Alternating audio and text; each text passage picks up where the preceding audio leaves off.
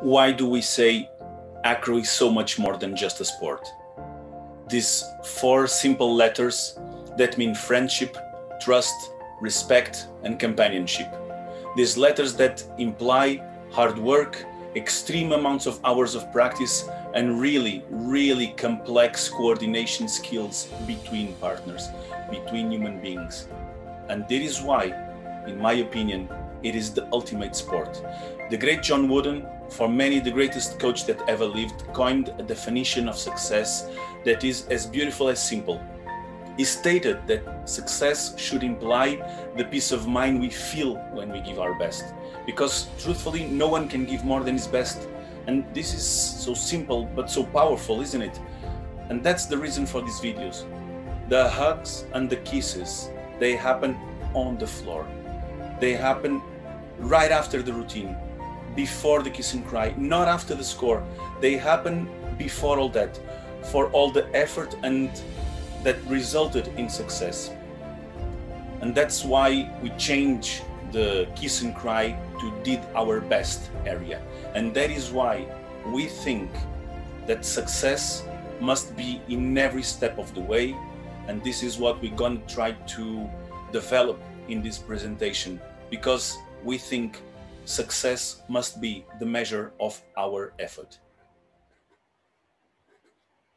Acro is probably the epitome of this quote.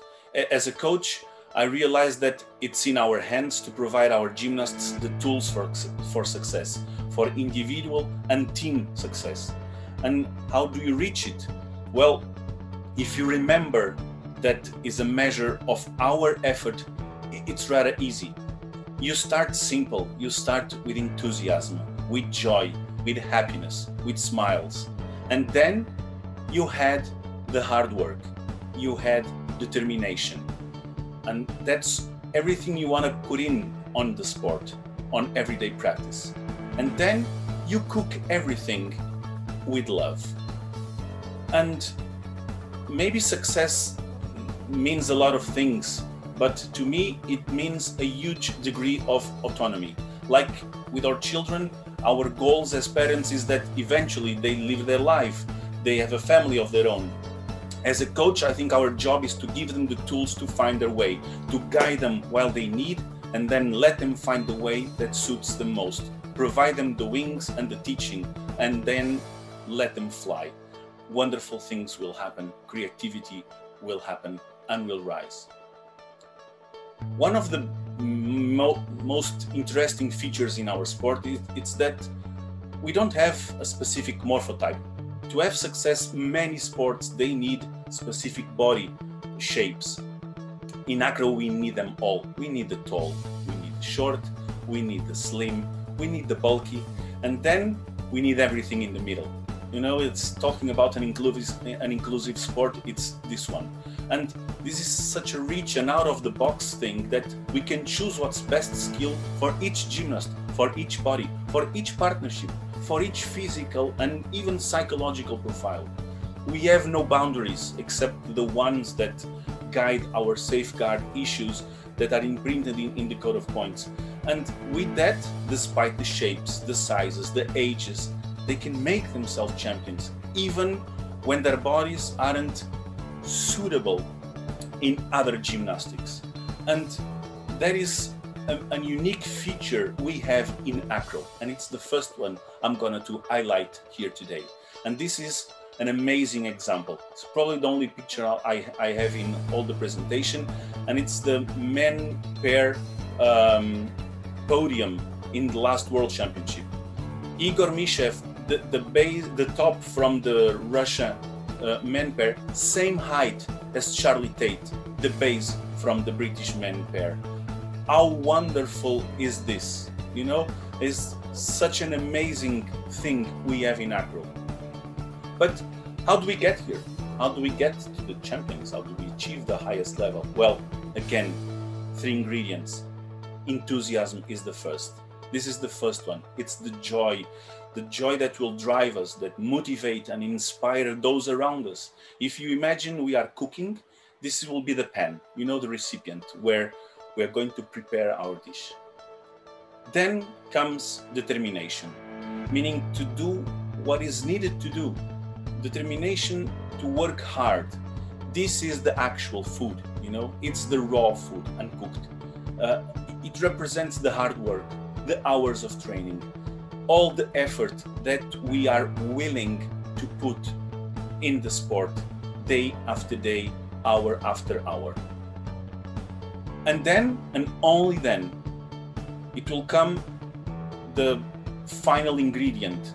Again, it's, if you think as a dish, it will be the oven, okay, where we will heat everything. And that ingredient, that final ingredient, is love. And you know, without love, everything is hard, and with love, anything becomes possible. It's where we are going to prepare our meal. It will heat everything. And like these three little girls carrying this mat, if you have all the three ingredients, you are set to success. If you lack one of it, you'll go for a while, but you'll not endure. You may be good, but you'll never be at your best, because these three ingredients, they work together, each rising in specific moments of the gymnast career. Like in life, these ingredients grow in us, and they grow with us, you know, they mature with us. And that is why some of the next videos you'll see are some first steps in acro of some gymnasts, and they're blossomed through time. Small videos that show they're growing from the just having fun and enthusiasm to love, with a lot of determination. Meanwhile, means hard work. Like this boy here, this front angel is exactly the same boy here many years later. Or this bass doing the toe pitch, same competition many years later, same bass. And why do I decide to show these videos? You know, because you can't tell the exact moment, the specific moment you fell in love with someone. It's a process. It's not instantaneous. Love will grow on us, you know, and that's why we try to ignite the sparkle every training. You see, well, this shot I show you now from this small clip of choreo of this man bear is how wonderful it is to pass the love. And I realized that we have a small man bear at the gym doing the exact same choreo line from the beginning. And I needed to record it because it is so nice to see this, that more than 10 years later, you know, the things are passing generation through generation. Well, not yet perfect, but one day it will be amazing, you know? And as I say, love will grow based on the little things that happen, based on the small leaps of successful moments or actions. And one day you look at yourself and everything has changed. You can't live without that person. You can't live without that sport. And I often give the same example. My sister, she was a pianist, good one. I played the piano. There's a big difference here. On the other hand, she did gymnastics and I'm a gymnast. There's a big difference. You need the three ingredients all together. And love may not be the first, it will not be, but it's the last to appear. Rest assured, it may be forever. And we have that power to ignite, to show the path, to ignite the sparkle on our gymnasts. And you know, these young kids, just kids having, you know, playing gymnastics, learning the basics, we ignite the sparkle every day, we show them the way, we lift the ladder to them, and we adapt everything to their level, to their own level, so we can provide them the success they need. It's just a measure of our effort. And sometimes you may think, well, with all of this, there's no failure. Well, there is failure. They need to fail. It's the most important part of the process, because we will fail in life, like in sports. Everyone fails. It's normal. It's dealing with the failure at everyday basis and coping with it that will make them grow. These lads here had a huge setback in front of their own crowd. And, you know, it's a short story. The Worlds were just 40 days ahead, and they overcome, they endure, they fight back. Enthusiasm, determination, meaning a lot of routines, and love.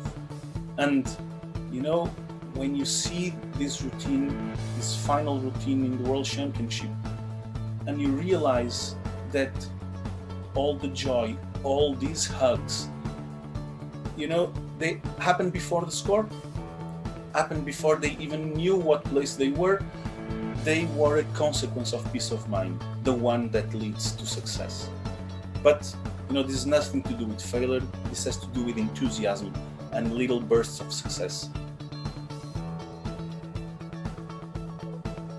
Like this young top that flourish if she endures and becomes a base. And here she is now. And that is the magic of Acro. We adapt their development to their own rhythm, and they will grow. Eventually they will grow. And here she is again doing the same slide to split with another layer of complexity many years later. Let us be there for them, helping them in that transition. Like this young top, you know, let us be there to see them increase the complexity of their skills. And here she is again, now as a base in their first competition. There are no ground rules. They don't need to do giants on the high bar or any special throw off the ribbon. You know, as far as they perform with flawless technique, sky's the limit. Here she is again, same base, same slide to split, like this top, you know, apparently same element with another layer of complexity. And that's one amazing feature in Acro. We are not limited by apparatus of any kind. We perform exclusively with the interaction of our bodies. That is something rather unique. You know, there are kids more flexible than others. And although we can and we should improve their flexibility, we know they will not perform some elements naturally. And we train with them, but there are kids more natural on flexibility than others, but we will teach them, you know, to use their body types, their characteristics in their favor, their limb proportions, their fast, slow twitch fiber ratio, their morphology. We will guide them to manage success. And that is something rather unique in our sport. We can adapt to each body characteristic. We are not skill specific, you know. And as one of the great things that present this with Revaz is that you see this boy here doing the tumbling, you know, and it's the same boy here now as a teenager. Probably you recognize him now for the choreo. Yeah, it's Revaz. And you know, having fun in the first video, enthusiasm, having fun, as he wrote to me when he sent it, a bit more serious now in this routine with Anna. But you think, how did he manage such a long and beautiful career? Enthusiasm, determination, and love. Is love all we need? I think after a certain moment in sport, yes, love becomes everything. But it starts with enthusiasm, joy, happiness, smiles in little kids' faces, even behind the masks, you know? How you get that? Well, little achievements, the best coaching we can give them, and trust. Acro is the ultimate sport that provides all of that. We cannot replace a teammate during a competition, and that is one of the hardest things we have. It is so much skill specific that, you know, according to our own characteristics, is actually one of the most difficult things we have. We depend and rely on each other like we depend on ourselves. And that is why it's so much difficult, for example, to assemble and work a men for. Their work is so special that it takes insurmountable amounts of time to consolidate all the learning, all the fine tuning, all the small coordination, the timings, the details that combine the strength of 4 men or 4 boys. And that is why it's also so beautiful. You know, just remember the video from Revaz, that amazing men 4 final from last World Championships in Antwerp. And it's always like that. It's a show. Not just there, you know, you see Acro having, you know, giving a show, giving a spectacle in most of the major human shows around the planet, Cirque du Soleil and so many others. Like, popular TV shows like Got Talent. There is Acro amongst finalists, there's Acro amongst winners, because people understand what they see. They don't need complex rules, they don't need no one to tell them what they are doing. They vote, they spend money because they like what they see. And we acrobats, we know how to put a show, you know? So you realize that in the end of this string, of this long string, with enthusiasm to endure in difficult days, with determination to keep on thriving, you will find love. And to sum up some of the amazing facts of this sport, it is the ultimate sport because it combines like no other the best of individual and team sports. It's inclusive. We want all human beings, no matter the size of proportions. It's performed with interaction with other people. No apparatus need. Depend on the skill set and characteristics of each other. We have more than 10,000 elements, you know, that's something of variety in the sport. And it's based in trust and faith, trust in each other, faith in my fellow companion. And it's the ultimate spectacle in terms of human performance. We can delight audience of all ages around the world. Acro, although, is not yet an Olympic sport. But these are some of Acro's unique features. It's not better or worse than any other sport. It's just different. It's how I see it. It's gymnastics, no question about it, and it's so much more than that. And that is why, Olympic or not, I just love it.